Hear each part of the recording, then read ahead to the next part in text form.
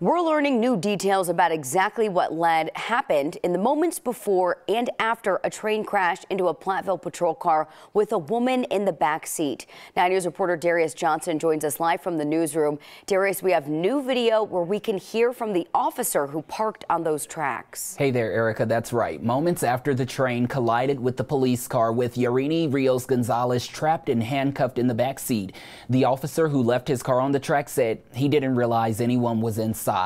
Take a look at this newly released body camera video. You can see the Platteville Police Sergeant Pablo Vasquez explaining what happened. That's him right there in black. He says he pulled over Rios Gonzalez after an alleged road rage incident. Sergeant Vasquez says she parked in front of the tracks and he thought he cleared the tracks as well. His focus was on her car because they were trying to determine if she had a weapon inside. They later found she did.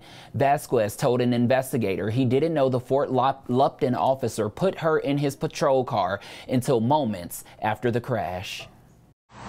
We cleared the truck, and then we cleared the back, and then as it was clear, we just started going back, and then the male officer with the glasses, he said, train, and then I hear the hear that, and then I start moving this way, and Now, to be clear, in some of the video that we had previously saw, you can hear the train horn going off as those officers were searching her vehicle for that gun. The train conductor told another Platteville officer they were going over 40 miles per hour when they saw the car on the tracks. They immediately pulled the emergency brakes, but it was too late. Sergeant Vasquez credits the Fort Lupton officer on the scene for placing Rios Gonzalez on the driver's side of the patrol car, saying that likely saved her life.